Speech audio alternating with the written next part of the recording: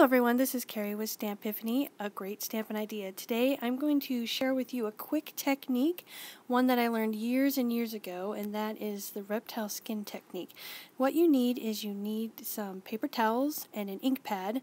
The paper towels that I used were Bounty. That actually has the best texture for this technique. If you use a quilted one, that doesn't work as well. But find something that's got bumpies to it and it's got some good texture to it. So I'm taking an ink pad. This is Always Artichoke, and I'm going directly to my paper towel. And you can kind of see that paper towel start to soak up the ink off of the pad. And so take your time. It doesn't have to be super quick because you want to give the paper towel a chance to kind of grab onto that ink. And you're not going for totally even coverage here. You're just trying to get that ink into the paper towel. Once you get that done, you're going to take a spritzer. I just have one here that's a clean spritzer with just plain old water in it. And I'm going to spray that.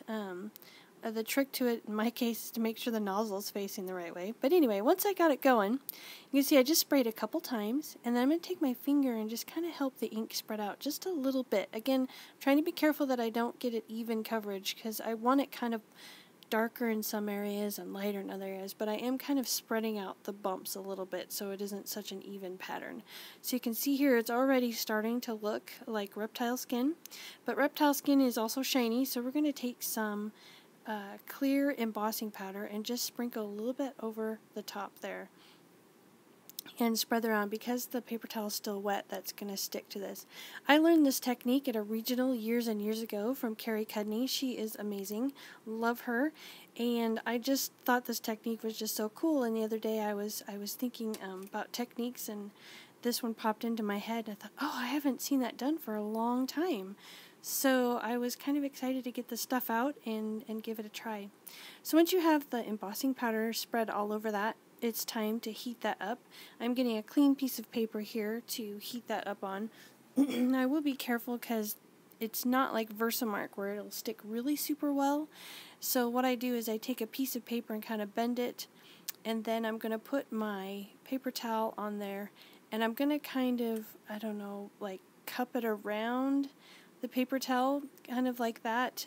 It kind of keeps the blowing around of the embossing powder to a minimum. It does still blow a little bit, but not near as bad.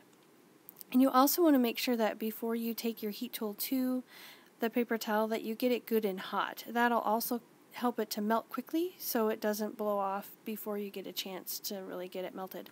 So you can see here it's starting to heat up, and I had practiced this, or I don't know if you want to say practice, but I was playing with it with white embossing powder. I'm sure you could do gold or silver or black, and it kind of left a nice cool effect. So it kind of depends on what reptile you're trying to emulate or show here. So I would give it a try and see what you come up with. The white looked kind of cool. This today I'm using is clear. So, you know, give it a try. It's fun to play in your office. I call it working, because I'm working. I'm creating and working for my job, because this is my job. But anyway, as you can see, it starts to heat, and the interesting thing is because of the crustiness of the embossing powder, it actually starts to feel a little bit like reptile skin. It's kind of gross. But this is probably the only reptile skin I'm willing to actually touch, so I'm kind of a wimp when it comes to that. So anyway, once you get that all heated through, now it's ready to use on your projects. I'm showing you here kind of a little bit of the texture and the shine and how it kind of feels kind of cool. Kind of takes on a translucent look too with that paper towel since it's been wet. Let me show you a finished project. It's the one that was at the beginning of the video. I just have this little gift card envelope. It's been cut out of Soft Suede. And my little dinosaur, that is from our dinosaur set. I'll list everything in the description box. And of course I stamped Happy Birthday and wrapped that on there. Now that string is actually some of our burlap ribbon. And what I've done is just taken some burlap ribbon, our thick stuff. We now carry some thinner stuff. This is the discontinued stuff. And I just trim that side off of there. I trimmed the other side off, and then you just yank one of the strings out and just pull that out, and I happen to pull 3 of them out for this particular project. Once you pull it out, it just acts like a piece of like twine really, and you can just tie it around your project in a knot. I felt it worked really well to kind of keep with the rustic kind of like reptile safari. I don't know, whatever you want to call it. But I really do like how this little gift card turned out, and so I hope you enjoy it. Why not give it a try? Post in the comments below what you think. Thanks a lot and have a great day.